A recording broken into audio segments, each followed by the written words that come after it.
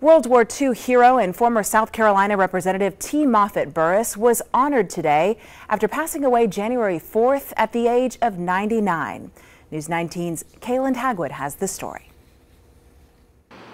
T. Moffatt Burriss. Very fine man. He was a hero. Doesn't take much to know him, you just have to have met him once. If you were with Moffatt Burriss, you were with one of the greatest people you could ever have the honor and pleasure of meeting. On January 4th, Burriss passed away at age 99, but his life and legacy lives on in the lives of those who met him. Described by many as an honorable and humble man, he spent part of his life serving in the military as a paratrooper during World War II and participating in some of the war's heaviest fighting.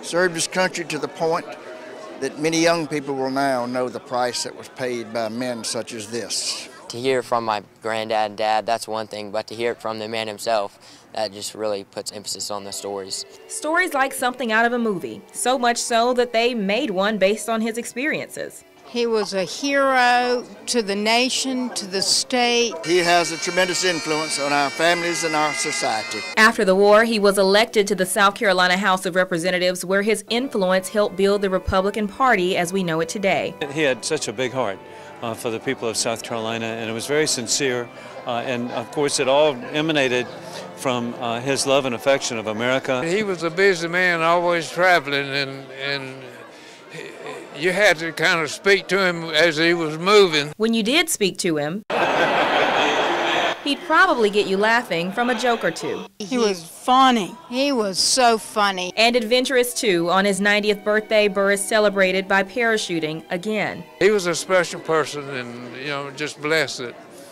that I had a chance to rub elbows with him, so to speak. He was a good man, a man to emulate, and I'm proud to have known him and glad he influenced us the way he did. In Chapin, South Carolina, Kaylin Hagwood, News 19, WLTX.